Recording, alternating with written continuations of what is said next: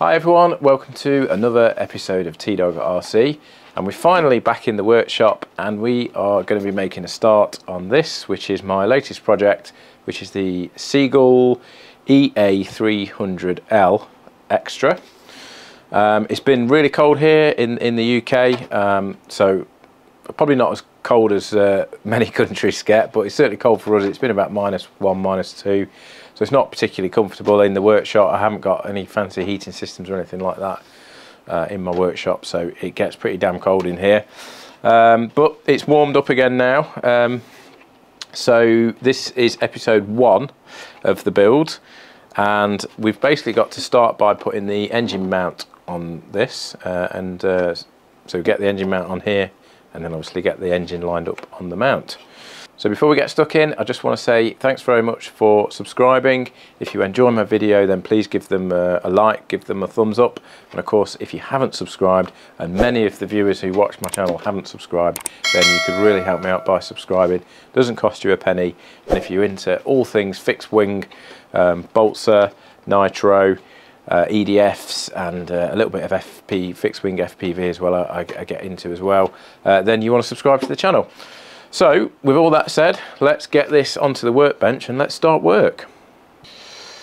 Right then, so this is where I'm starting from. I'm not starting right from the beginning, because if you watch my unboxing video, a long time ago when I actually bought this model, which was a couple of years ago, I actually started going through this, and I've already done some hinging. So all the hinging's done of the surfaces. I do need to epoxy in the rudder horn, which I've not done yet, so that's a job that I need to do. But what I'm going to get started on now, as I've mentioned, is getting this engine mount set up and get it mounted on this firewall here. So it should be fairly straightforward, because it's all drilled out, and they've even put the blind nuts in on the back here, and they've put some they've put some epoxy on them as well, which is quite nice. So this is the engine mount pack. It's designed for a 46 as well, this is, so the engine I've got is the same size as a 46, although it's slightly bigger, excuse me. Now then, that's a problem. Straight away, I appear to have 4 washers, but only 2 bolts. Brilliant. Okay, I've managed to find the bolts, thankfully. So we're going to mount these on like this, so that's going to be the bottom one there, and then the top one's just going to go on there. So fairly straightforward. Now obviously it does say to Loctite these, but just for now I'm just going to get it screwed into place and just make sure everything looks okay, and then if it does, then I'll take these back off and Loctite it.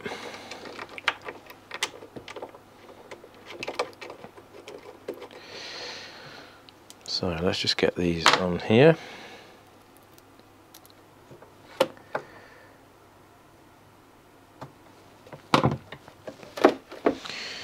Okay, let's got those tightened up, so let's get the engine out. Right, let's get the engine offered up then.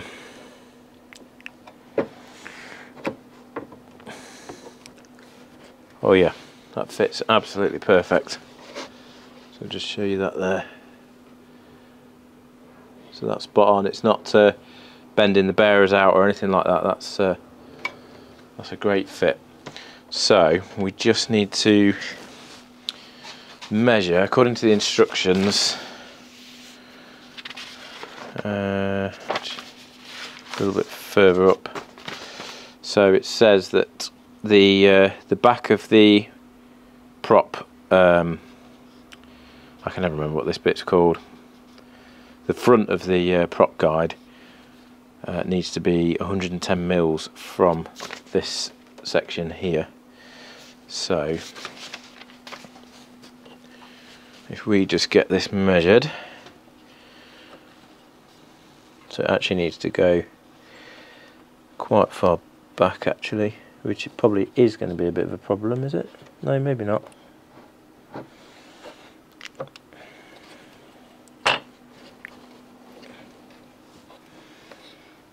I just thought the needle valve there might catch.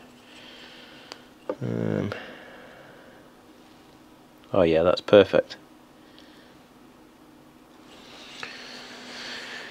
Okay, that's spot on like that, and I think what I'll do is I'll just put a couple of marks at the front of these engine bearers here, so we know that's where we've got to line it up to.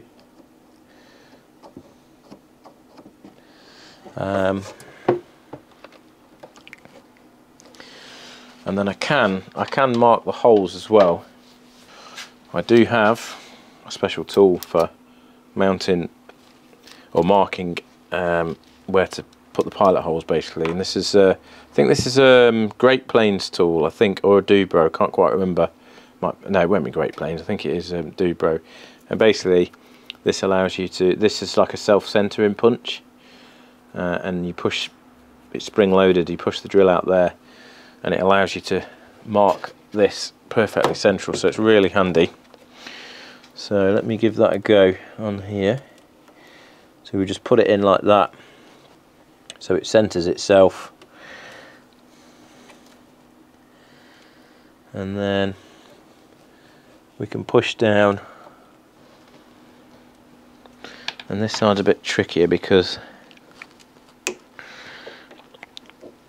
we've got this needle valve tube, but I'll just take that off. Okay, let's see what we've got. Yep, let's mark those.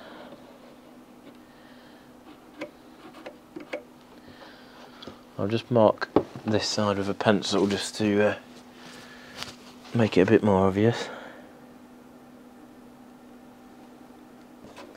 And it does act as a centre punch for the drill as well, so you can get your drill nice and straight. So it's a good little tool, this is. Definitely recommend one of these if you mount engines. The other thing I've got to do with this engine is for some, well, I guess it's just the model that they had it, because obviously it's second hand this is. They've got the throttle lever upside down, in my opinion. It should be the other way around, so I've just got to take that off and turn it upside down, but that's fairly straightforward. There's just a little, actually the screw inside, it's just the little grub screw here. Let's see if you can see that. Just about, so I've just got to undo that and twist that round. But that's no biggie. But yeah, that fits on there, an absolute treat, so that's really nice. I'm really pleased with that. So what I'm going to do now is I'm going to Loctite these. So I'll take these, back these out, Loctite them. Then I'm going to get I'm going to take the canopy off, and I'm going to get a bit more fuel proofer inside here, because they fuel proofed all the front around here, but they haven't fuel proofed inside where the actual tank goes. So I'm just going to put some extra stuff in there. So this is what I use, just a bit of this JP satin fuel proofer. So I'll get those bits done, and then once I've done that, my next job then is I'm going to get the fuel tank set up. So I'll show you when I start that. Okay, so I've got that, a coat of fuel proofer inside the fuel tank bay there. So it's a bit of a top tip that if you've not bought one of these ARFs before, sometimes some of the VQ models I've had, they're not fuel proofed at all, but this one was at least fuel proofed on the outside. But definitely get yourself a tin of fuel proofer, something like that, and a sacrificial brush, because these things go rock hard after the fuel proofer's gone off. So just get a brush that you don't mind throwing away, and just give it a good coat all around the fuel bay. I haven't, like I say, I haven't done this because it is done, so that's good. But certainly all around here, because it might be something, if you're not used to nitro and this is your first nitro model, you may not know to do that, and you'll soon find that, you know, if you spill a little bit of glow fuel or something inside this fuel bay, the balsa really soaks it up, and eventually it just completely ruins the balsa and ply inside here. So next job is, I've got the fuel tank, so we've got to get this set up. So what we've got in this little pack, we've got just the tank itself, and then the bung, and the clunk, there's no fuel tube, so I just need to get a bit of fuel tube. I've got some spare just to make sure that clunk goes right to the back of the tank, so I'll get that done. The only thing that is a little bit annoying is that, and I don't think I've seen this before, but it's got plastic tubes on it. What it says on the instructions is to use a cigarette lighter to heat one up and point that up to the top, because that's going to be your vent pipe. So I need to yeah, get a cigarette lighter and just I don't think I've got one in the shed, but just get that bent. And then the other one, actually it's probably going to be these two, because you've got one is going to attach to the, so they both want bending up, so one's going to be the fill tube and one's going to be, yeah, so I just need to bend one of these up, which is going to be the that'll be where, that's the vent pipe basically, where I'll attach the exhaust to, and then the other one I'll attach the clunk to, and then the other one I won't actually use, so I'll probably just melt the end of that there and just seal it up, because I use the little Dubro filler quick, I think they're called quick fill valves, which goes on the line to the carburettor, and I'll just attach that to the bottom of the cowl, and you just pull it out, fill it up and push it back in. It works really well. It does remind me that I need to buy one, I need to order one for this. So basically you don't need to bother with the fill tube, it just makes it a little bit easier. And I did say on the unboxing video that I wasn't going to use the fuel tank because I like Dubro tanks, which is true, but what I didn't realise is this one does come with this mount, which is quite nice. So that just fits in there, and then you attach some elastic bands that go around here and it kind of secures it in place. It's not a bad system, to be honest. See if I can show you a picture of it. So it does sort of show you here, so you glue this former in place, this one that they've supplied, and then the elastic band just goes around here to secure that in place. So I think I will use it. Just got to see where this goes. Okay, well that seems a bit weird to me, because you've got these slots on the bottom and then these ears on the side, but if you look at the fuselage, there's the so there's the two slots for the bottom, but they don't line up with either. It could go against here, or that square, you see that square section there, it could go with the ears lined up on that back edge, but then again that doesn't line up with those two marks either for those tabs to go in. So bit weird that. So yeah, it looks to me like they've got it lined up with those two squares, but then the bottom won't fit in. That's nowhere near those tabs. So that's got to be a mistake. They must have put this floor in wrong, which is a pain. So I think what I'm going to have to do is I'm going to have to cut these off and then line it up. Use these tabs on the side to line it up with the back of this. So seems a bit weird, that does, but that's the only way I think it's going to work. So I'll get the razor saw out and get that cut.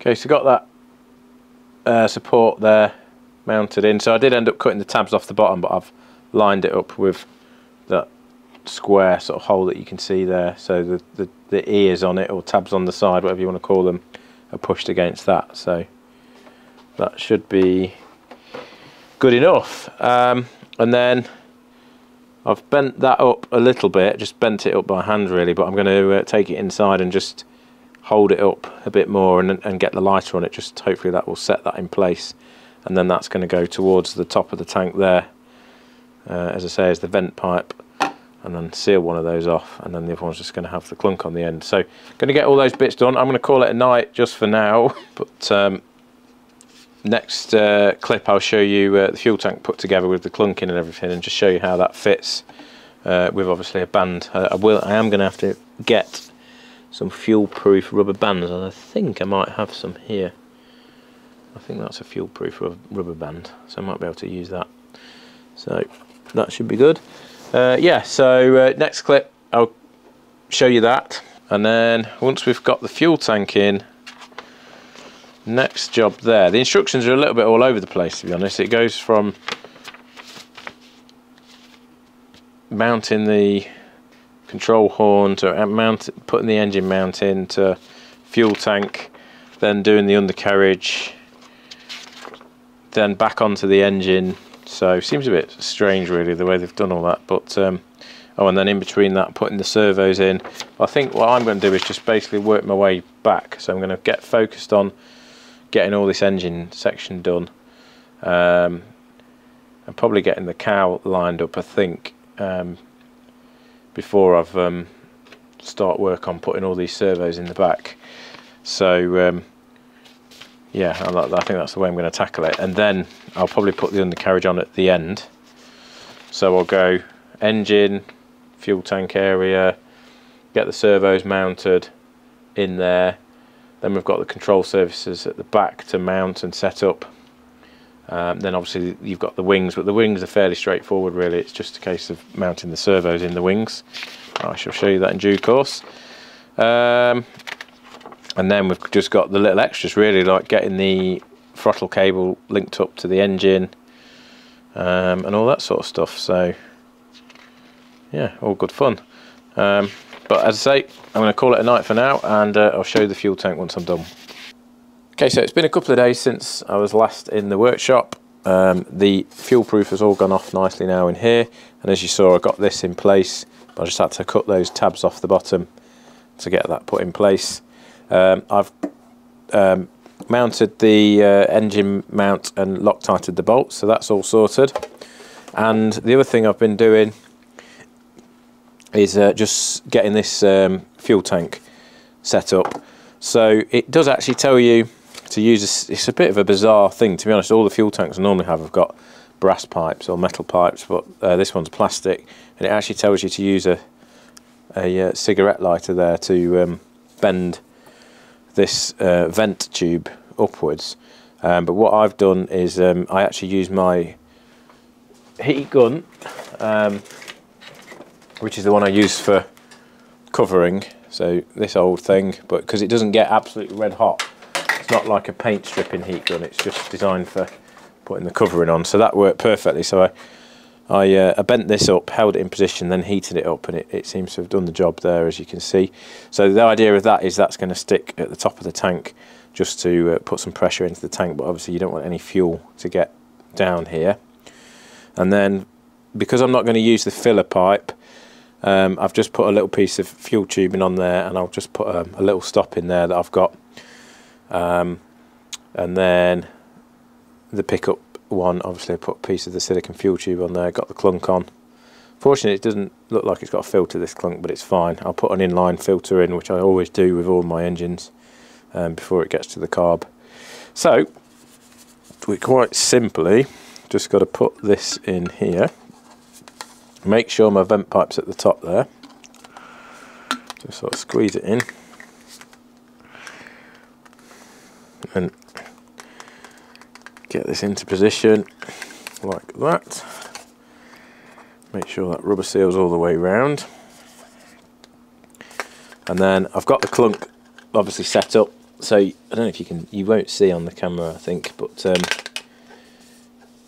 no, you can't see. But basically the clunk is almost touching the back, but it moves really nicely when I twist it around like this. I mean, you can hear it moving. So I'm quite pleased with that. That's exactly as it should be set up. So it should drain every last bit of fuel in the tank, but it's got good movement for when it's going upside down, etc. So that's that. So I've just got to tighten this screw up here just to secure that in place, which I'll just quickly do now. Might actually just nick that up with a better screwdriver.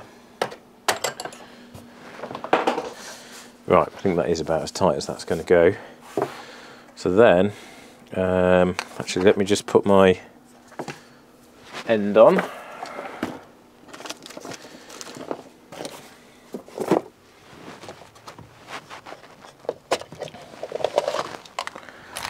Now this little tin I've had for a long time, probably about 25 years or so, with various little bits, and I've still got some of these little caps. Seem alright. I mean, this is pretty old plastic, but seems to be okay, so I'll just push that in the end there. That might need to be a little bit longer actually, to be honest, so I'll just grab another piece. Okay, so that's got that blocked off there like that, so that's good. And then basically we just push the fuel tank in here, which is going to go through like that nicely. So I just need, in fact, I'll tell you what I'm going to do. I'm just going to get my Sharpie and I'm just going to put a P and an E.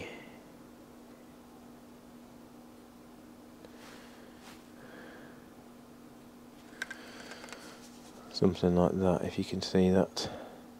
Just basically P for pickup, E for exhaust, so I know which one I need to connect to where.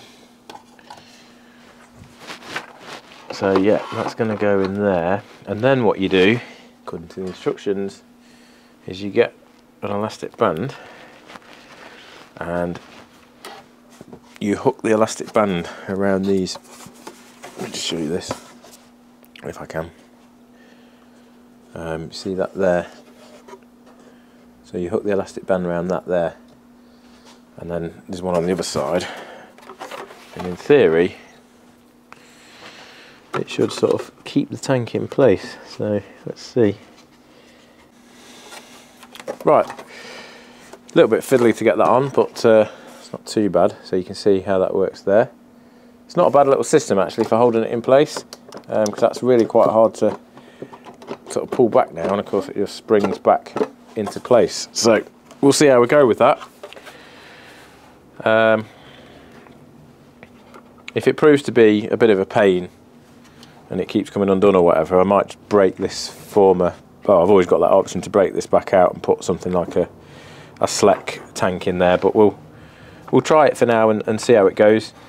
Should be plenty. I'm not sure how big this tank is. I don't know if it tells me in the instructions. No, it doesn't tell you. But for a 50 size engine, that should be a decent size really. You should probably, I would have said, get at least 10 minutes out of that, I would have thought, flight time. So that's that done.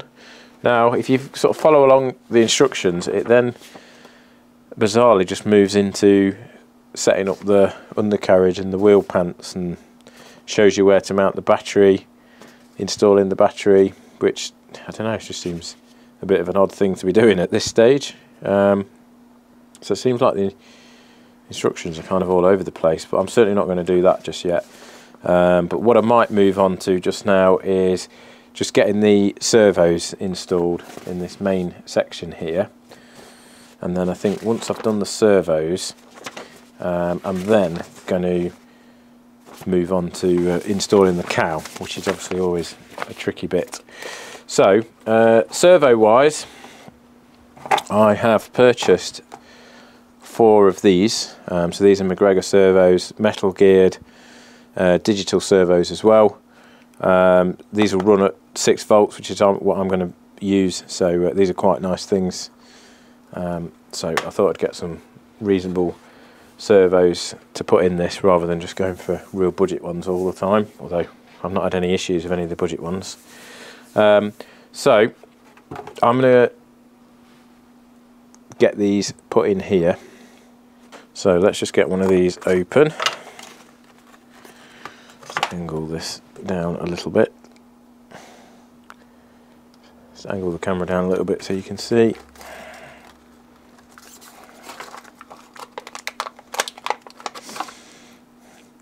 So yeah, fairly standard stuff, standard size servo. Now, someone did put a comment on my unboxing video that they'd got one of these and they'd got a 4-stroke up front, which is obviously quite heavy, and they still found that it was really quite tail heavy.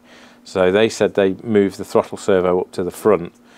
I'm not going to do that just yet.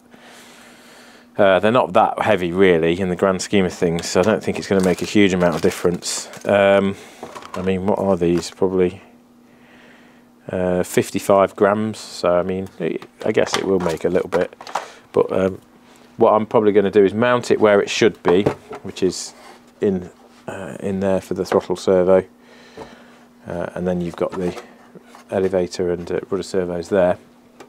So I'm going to get these mounted, but I've got a big battery that I'm probably going to put in this, which will be quite heavy. I can't remember what it is exactly. It's something like a 4,000 milliamp battery or something like that, but it's quite a big chunky thing. But if I've got to put weight in the nose, may as well make most of that weight battery. At least then, you know, you're going to get longer flight times out of the battery. But anyway, we'll see. You never know. This one might turn out okay, but we'll see what happens. So fairly standard stuff, obviously mounting the servos. Just got to feed the lead through. Let's just hope. No, looks like the slots are slightly too small, which is really annoying, because, you know, it just winds me up, that does, because it just means I've got to mess around now making the slot bigger, when really it should, you know, that should be a standard sized servo slot. These are just standard servos. So yeah, not ideal, so I'm going to probably have to cut that with my scalpel, just to open that up a bit. So I'll get that done, we'll get the 3 servos mounted. I'll show you that once I've fiddled around with those bits. Right then, got the servos mounted. Now you might notice there's 2 purple and 1 pink. So I forgot actually what my plan was. So I've got the 2 McGregor servos for the elevator and rudder, and then the other 2 that I've got in the box. So these 2, they're going to be for the ailerons, and then the throttle servo is just one of the sort of Tower Pro, but it is metal geared, it is digital, and it is 6-volt servo, so it's pretty much the same spec as the others, but obviously the throttle doesn't need to be, it's not the end of the world if that servo goes wrong for some reason, but it should be absolutely fine. All it's doing is the throttle, so it's not under any particular load or anything like that. A little bit fiddly getting the sorry, you can't see, it's a little bit fiddly with these McGregor ones getting the rubber grommets in. Now interestingly, they are exactly the same as the JX servos I used in my Porter, PC6 Porter. So it does make me think that these potentially are just JX servos rebranded as McGregor, but I don't know. But one thing you can tell is just by turning the servos, if you can hear this. I'll move it up to my mic. The McGregor servos are really nice and smooth and quiet, and then this Tower Pro one sounds a lot rougher and louder, even though it's brand new, but it should be fine anyway, like I say, on the throttle. So servos in, fuel tanks in. So next job I'm going to do now is I'm going to sort of leave the back end now for a little bit, and I'm going to get stuck into mounting the engine. Again, I'm only going to mount it temporarily, so I'm not going to permanently mount it, but just get a couple of get the engine mount drilled out, get a couple of bolts in there, get it mounted, and then I want to start taking a look at offering up the cowl and getting that cut out, because that's always one of the worst bits of doing something like this, is getting the cowl cut. So I think once I've got that done, I can sort of relax a little bit. I've been looking on YouTube and I found a brilliant method for doing that. So that's what I'm going to try. So I shall show you that anyway. I'll go through all that on the next video. So if you've enjoyed watching this, then please give me a thumbs up, give me a like. 2023 is hopefully going to be the, well, not hopefully, it is going to be the year that I hit 1,000 subscribers. So if you're watching this, and I know a lot of people who watch my videos majority of people that watch the videos aren't subscribers, please hit that subscribe button. It's free, doesn't cost you anything, but it helps me out massively. And you know, the more subscribers I get, the more motivated I am to just keep on doing these videos. So yeah, hope you're enjoying what I'm doing here, and again, Happy New Year, although by the time I put this video out, it could be well into Jan, but nevertheless, hope 2023 is a good one for everyone. Hope people get lots of flying in, lots of model building, and I'll see you soon for the next one.